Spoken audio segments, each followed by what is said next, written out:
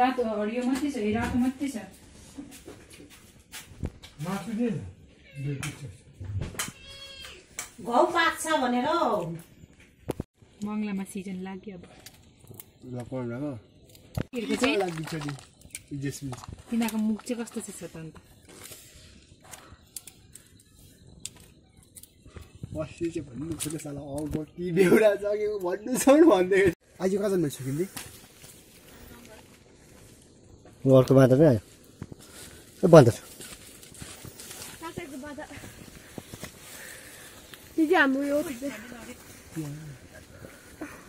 Thompson टुपी नै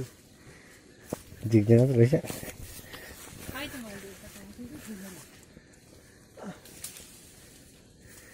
यस्तो हल्लाइदिनु न भोटै भएको छ छोटा सरप्राइज अब चाहिँ आनाले मारे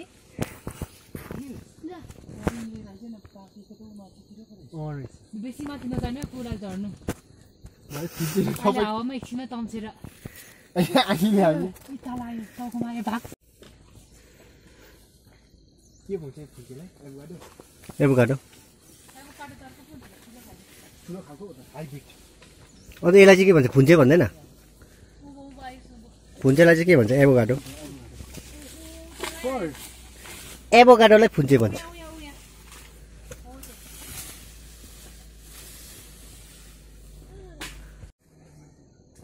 आमालाई पनि लगिदिए दुईटै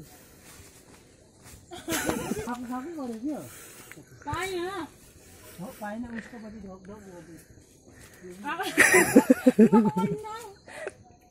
उठेर खान थाले त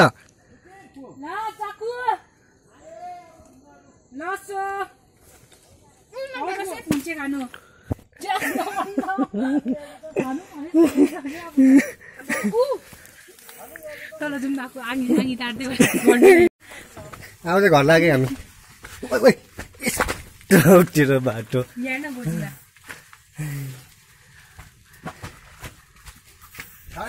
नेक्टी भयो अब चाहिँ गोजीभरि पनि खुन्चे खुन्चे भएछ आउनु न आउनु न यहाँ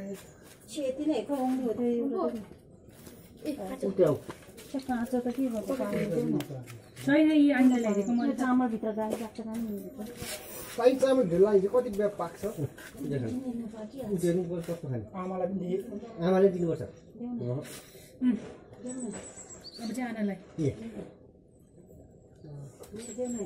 खाइहाल्नु न दिउ दिउ नभने बाजेले भेटमै छ माथि घन्टे बाजे सब भेला भइनिक्लेर भाइ अगाडि नबस्ने रुखमा चढेर झारेको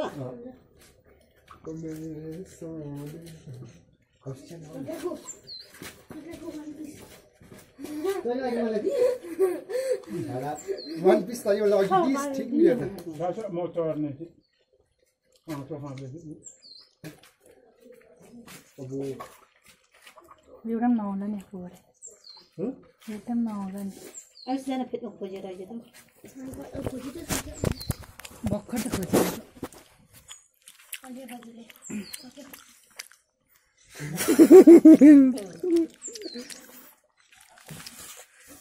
ताको भिडियो बनाएको किन गमलामा राखिराखी लाउरा थाहा त छैन त्यसको मिठो चाहिँ मिठो रहेछ खाएको झन् त्यो अघि मङ्गे अघि झन् मिठो थियो दुधै सरीको त्यस्तै काँचो खाएर म के प्रे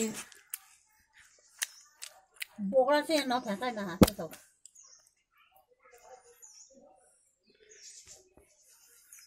हाम्रो दुईजनाले त कहाँ माथिल्लो घरको छिरे त हरायो के हो हाम्रो दुई घरको त खोलामै बस्यो के होइन आइ धम्सले निकालेको पाकेको अहिले अहिले पनि किन्दैछ गोजीबाट दिनु न मलाई पनि यत्रो ठुलो काँचो दिइराख्यो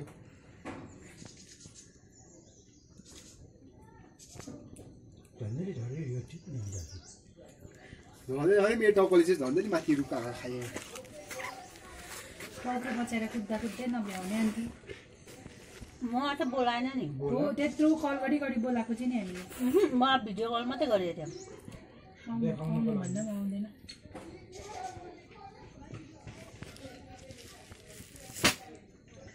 किराले उयो भइरहेको छ काम लाग्यो किनकि पनि क्या डर लाग्दो लाने थियो कि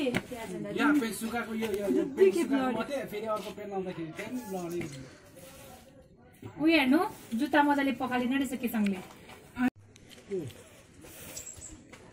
3 बजे इमुको गयो